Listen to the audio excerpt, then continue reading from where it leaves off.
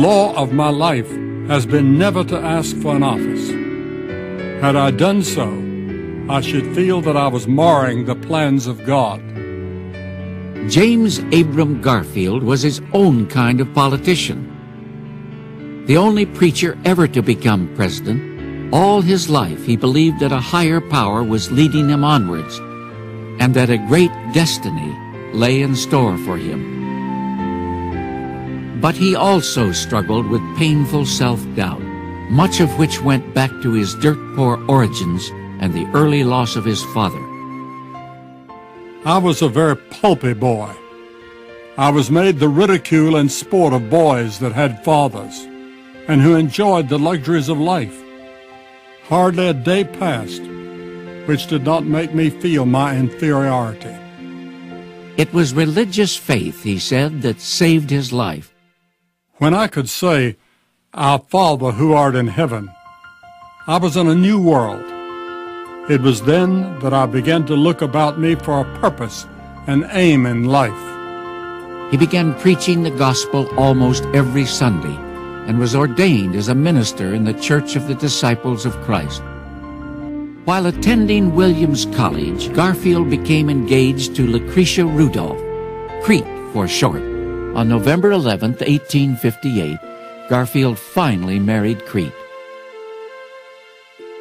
He settled down to a life of teaching and scholarship, rising from professor of classics at Western Eclectic Institute to president of the small Ohio college. Then, in 1861, he joined the Union Army as a lieutenant colonel.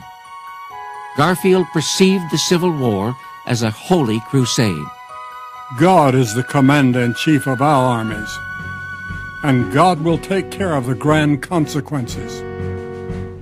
He rose to the rank of Major General. And with the war still in progress, Garfield was elected to Congress. It was a seat he would hold for the next 17 years. Never once would he lose an election. The Republican Convention of 1880 was held inside a specially built wooden auditorium in Chicago. There, New York's powerful Senator Roscoe Conkling, who reigned as kingmaker of the party, put all his support behind Ulysses S. Grant, who after a 4-year hiatus was seeking an unprecedented third term in office. Grant was opposed by two men, James Blaine of Maine and John Sherman of Ohio, who had asked Garfield to deliver his nominating speech. But as it turned out, Garfield's speech was so effective, it was he, not Sherman, who began to draw the attention of the crowds. Delegates from all quarters are openly expressing the wish that I was the Ohio candidate. On the 34th ballot of a deadlocked convention, the Wisconsin delegation stunned the packed room when it announced it was shifting 16 votes to General Garfield. The announcement brought silence, then vigorous cheering. On the next ballot, a stampede commenced. Soon, 10,000 voices were chanting Garfield's name as the whole convention endorsed him as the nominee. Grant surrendered to Garfield, and as a partial concession to Senator Conkling, Chester Arthur of New York was then given the second spot on the ticket. In November, they won by a slim margin, as James Garfield was elected the 20th President of the United States. Few men in our history have ever obtained the presidency by planning to obtain it. In most cases, it is got by accident. We reached the Senate at 11:30. Here I read my inaugurals, slowly and fairly well, though I grew somewhat hoarse toward the close. That evening, Garfield moved into the White House with his mother, his wife, and their 5 children. With nearly 2 decades of political experience, he was well prepared for the presidency, with a thorough grasp of every aspect of government. But the scholar president soon became frustrated, spending too much of his time turning away office seekers. He came to call the presidency a bleak mountain. My God, what is there in this place that a man should ever want to get into it? These people would take my very brain, flesh and blood if they could. The key challenge for the new president involved a political tradition called senatorial courtesy, by which senators held de facto veto power over federal appointments within their home states. It virtually robs the president of his power of appointment and puts a dangerous power in the hands of the Senate. At the center of the controversy once again stood the powerful Republican boss, Senator Roscoe Conkling, now demanding to control a key appointment in New York.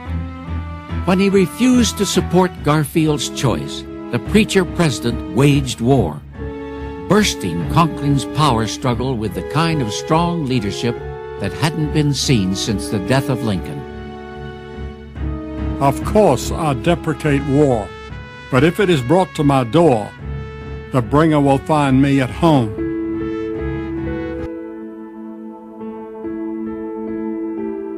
Less than 4 months into office, Garfield was gunned down in a Washington railroad station. Dropping to the floor, he gasped, "My God, what is this?" The shooter was a fanatic who believed he would please Conkling by elevating Chester Arthur to office.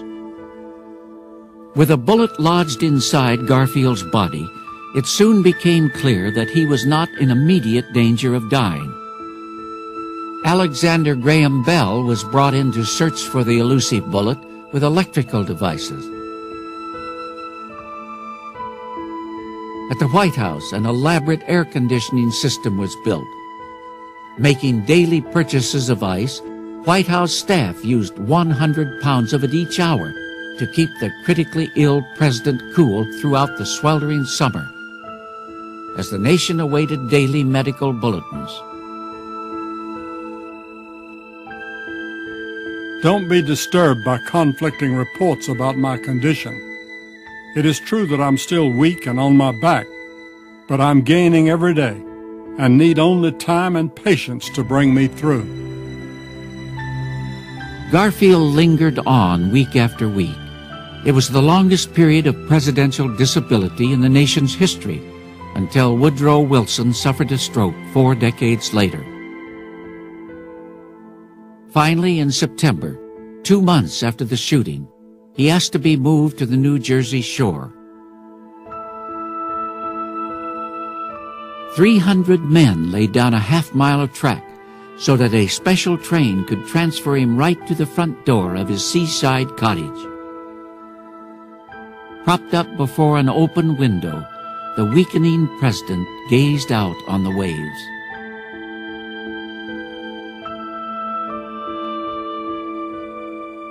On September 19, 1881, with Crete at his side, James Abram Garfield died.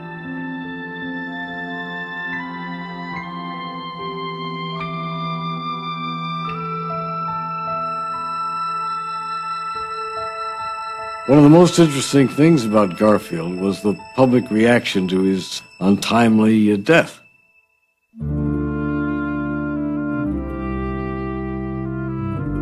There was an enormous amount of emotion, which says something about the symbolic place the presidency had achieved, regardless of its incumbent. It does suggest that the deaths of presidents trip off something in American consciousness. It means something special for a man to have been in the chair that Washington and Jefferson and Lincoln were in. That already by the 1880s, the presidency had this emotive-creating content in it. He was such a mixture of things: preacher, scholar, soldier, politician, an introspective self-doubter who could be passionately committed to causes, and who had established something that had eluded Franklin Pierce: leadership on his own terms.